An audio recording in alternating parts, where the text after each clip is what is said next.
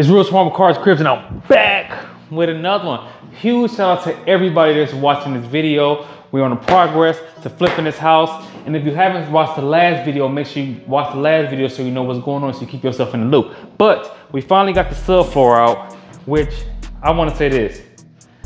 It was critical. I thought it was gonna be sweet, but it was critical. Thought I was gonna go in there. It was way worse than I thought it was gonna be.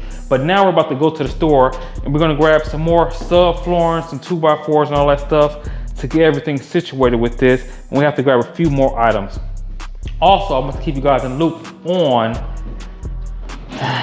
unfortunately, we're gonna have to do a lot more work than we planned on doing because we have to take the cabinets and we probably gonna have to do countertops, so it's gonna cut into the budget. So we're gonna have to paint some rooms, we're gonna have to do a lot of other stuff, so you guys wanna make sure you stay tuned with everything. And don't forget to hit that subscribe button. See you at the store.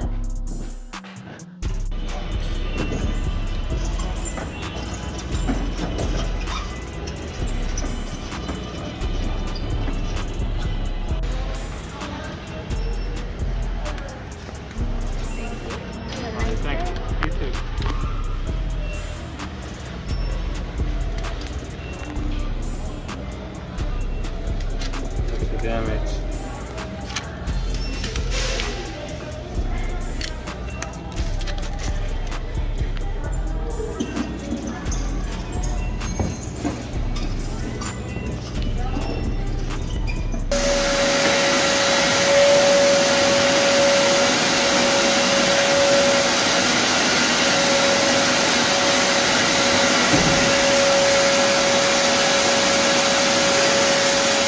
So we're here, it's the next day. It took us we had a long day. We had a 12-hour day yesterday trying to put this plywood down, but we finally got it all down. I just want to say this. When you're doing this stuff, first off, everyone who's watching this video, you can do anything you put your mind to. It just might take a lot of time and effort to do it. It took us a lot of time. I thought it was gonna be sweet. I thought it was gonna be easy to put this plywood down. I thought it was gonna be nothing. We're gonna cut it out and all that stuff. My first mess up was not doing what Tim told me to do. Tim is the handyman. Tim specifically told me to nail the 2x4 to the floor so I can cut it straight and all that stuff. But guess what I did? I ain't had the screws. I was being lazy. I didn't want to go to the store. So I had my partner stand on it while I try to cut it. Now I cut it all wrong and rigid and all that stuff. But yeah, it was terrible. It was pretty bad. It took us a day and a half to do it, but we finally got it down. Now, the next thing we need to do is level out the edges. So we're gonna have to put the floor level on here. And again, this is my first time doing this as well. So we're gonna try to do as best we can. We're gonna put the floor level the floor, make sure it's nice and straight.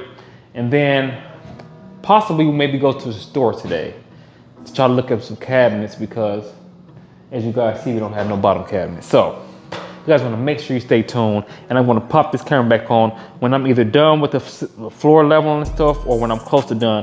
I'm kind of trying to switch the videos up a little bit and not show you the whole process because a lot of people get bored of that. They don't really want to see it. They just want to see, you know, the process. So see you guys when I cut that back on.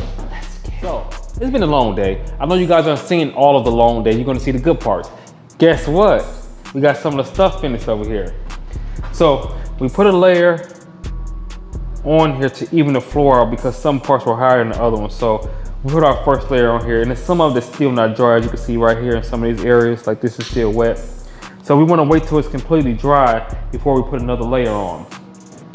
We did have the carpet guy come out. You guys will see a little clip, talking to that. So we had the carpet guy come out, so you're gonna get some of that. We also went to Menards to try to get some cabinets. Now, the cabinets are on back order, so they're out like 4 to 8 weeks, which we kind of don't have that much time. So we kind of still trying to figure out what we're gonna do about that. They say maybe 6 weeks.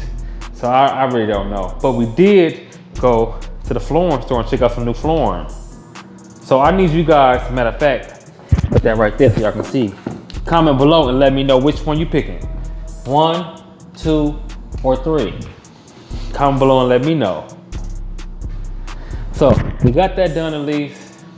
Tomorrow we're gonna put another coat on there. We also have the guy coming out to do the drywall that we, come on down to the basement. Matter of fact, let me get a little taste. what happened.